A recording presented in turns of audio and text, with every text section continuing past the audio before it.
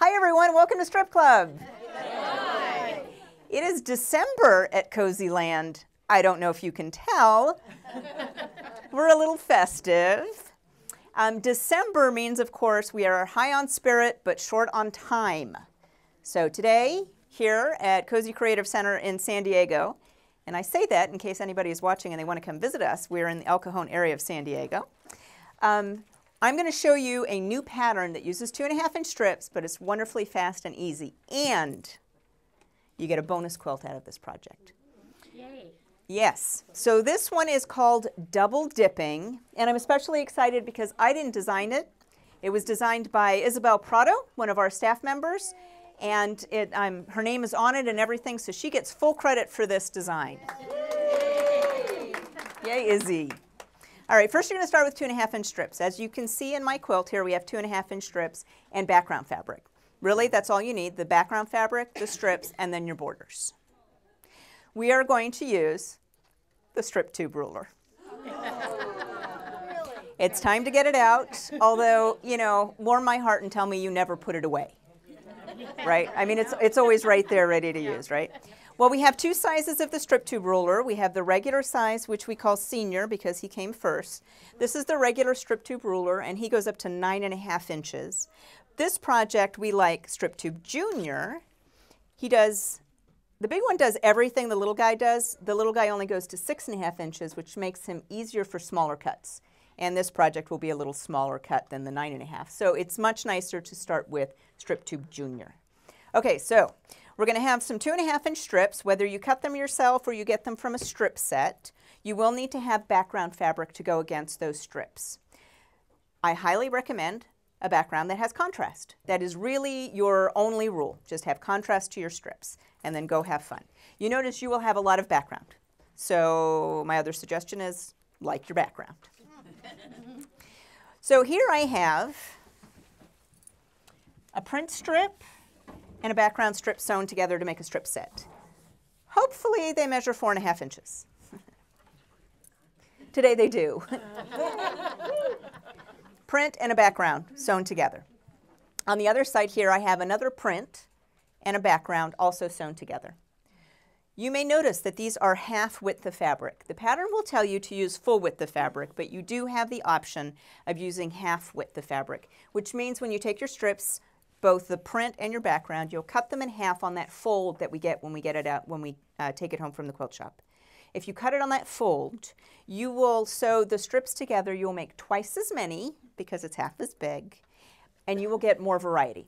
So it's good to use half strips. So here I have the two half strips sewn together.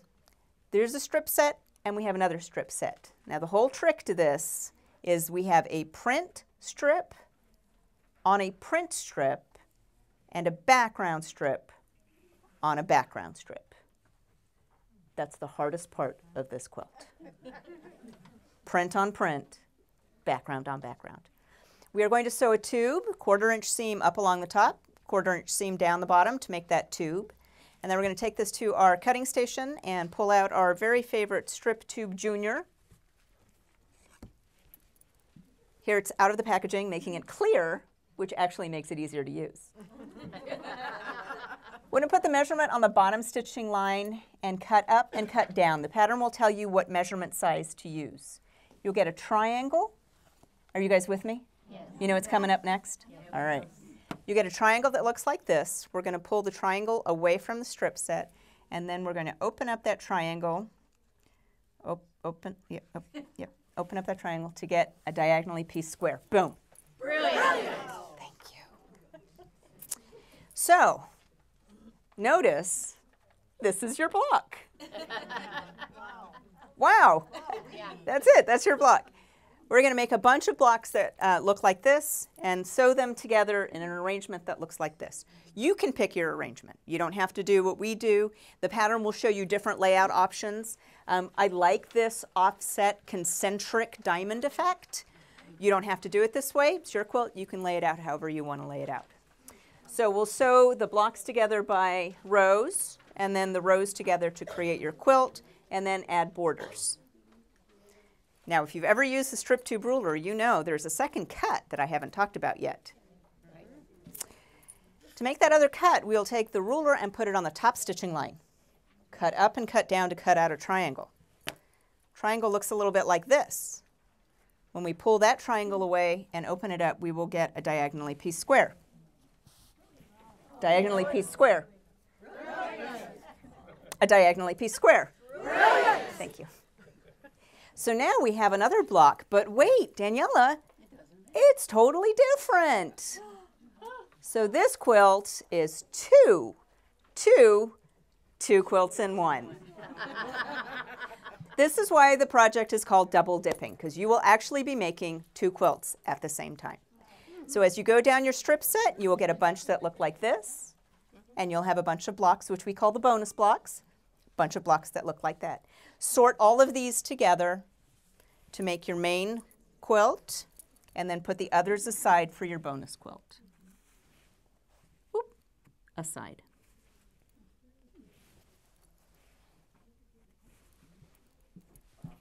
Right? Very nice, huh? Very simple, very easy. What a perfect project for December. You can have it done by Christmas. You can. I didn't say which Christmas. She knows as well. It's a great project for a December. It's a great project for any time. If you like your strip bundle and you like your background, you're going to love your quilt. So isn't it pretty? Isn't it beautiful? Isn't it simple? Yes.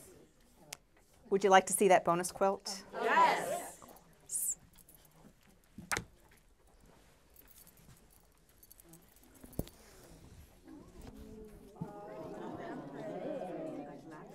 So these are the same fabrics as the one you see on the wall behind me, and this is the bonus quilt. You will get the same number of blocks. If you arrange it the same way, it'll be the same size but without borders. So if you would like to add borders, you can follow the border requirements, the same yardage as you would for the main quilt. Just buy extra borders and you can complete this with the same borders. It's the same size, so you can just buy the same one. Lovely? Yeah. Mm-hmm. So a little more background, a little more strips, a little more modern, a little more rock and roll.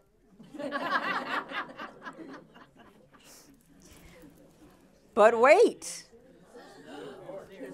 there's more.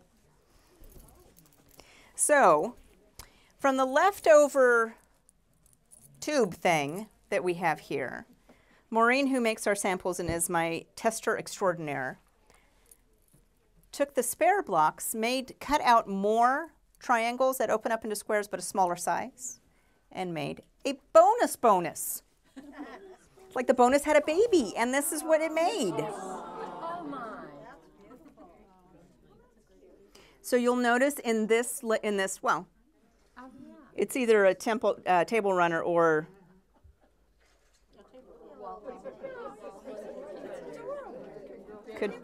could be a quilt for me. You'll notice you see both blocks. Yes. Yeah, so you'll see both blocks are represented. They're smaller. So the one that has the print strip in the tips, in the corners, there's a little less of it because it's a smaller triangle that opens up into a square. Yeah? Okay. It's very nice, isn't it? Yeah. And maybe we'll bind it. It is December. All right. If only we had it in another colorway. Oh, it's December. It's tough. Yeah, but you got time. We have a lot of elves. Wait. Okay.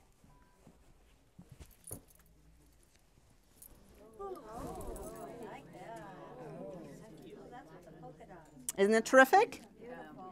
This is an ombre fabric from V & Company, and it has the dots. So the ombre means it transitions from a darker fabric to a lighter fabric, and then back to a darker fabric. So a single strip will give you different shades of the same color. And the dots, too, are ombre. They're a little heavier on the ends and a little lighter into the centers. So we used yardage from that same collection for our borders, and it was deliberately placed so that the dense population of dots was in the corners, Oh, yeah. making it a terrific effect, which is not that hard. No hot fix crystal applicator for this one. Nice? Very lovely. And because it is double dipping, we have that bonus quilt. Would you like to see that? Yes, please.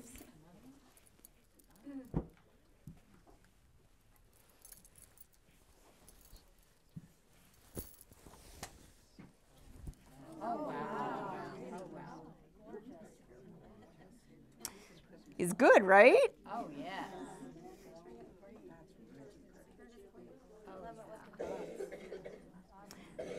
This ombre with dots is such a pretty fabric. Yeah? But wait. There's a bonus for this one too. There's a bonus, which is the bonus quilt of the because it's a anyway, yes, there's bonus all around. It's a triple dip. I will tell you that this stuff is not in the pattern. You won't get the bonus in the pattern because it depends on your fabric, how long your fabric is. Not all fabric is this long where you can get those extra pieces. So I didn't want to tease you and put those instructions in the pattern and then not have it. You really don't care what I'm saying. You just want to see the quilt, don't you? Yeah, yeah. Oh, no. Oh.